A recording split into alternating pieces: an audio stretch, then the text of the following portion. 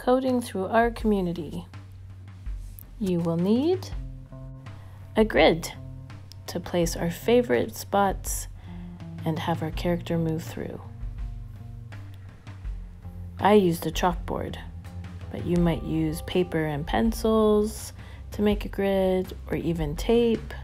Maybe you have something at home that's a grid. Next, you need a character to move in your grid. I made Ava from the story. We need some arrows to help us move our character, and some loose parts to mark our spots.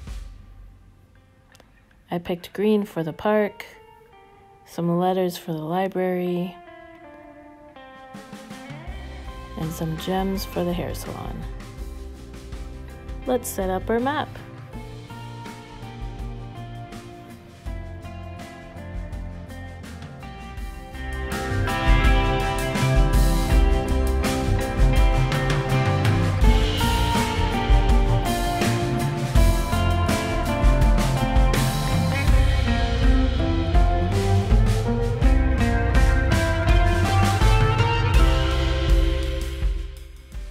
Now it's time to code.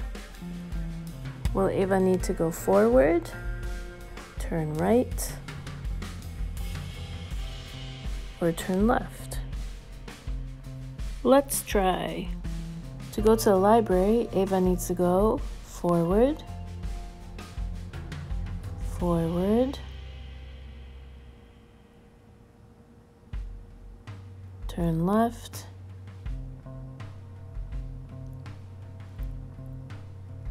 forward, forward, forward. Let's plan our code out this time. How can Ava get to the beauty salon? She's going to go forward 1, 2 times, and then turn right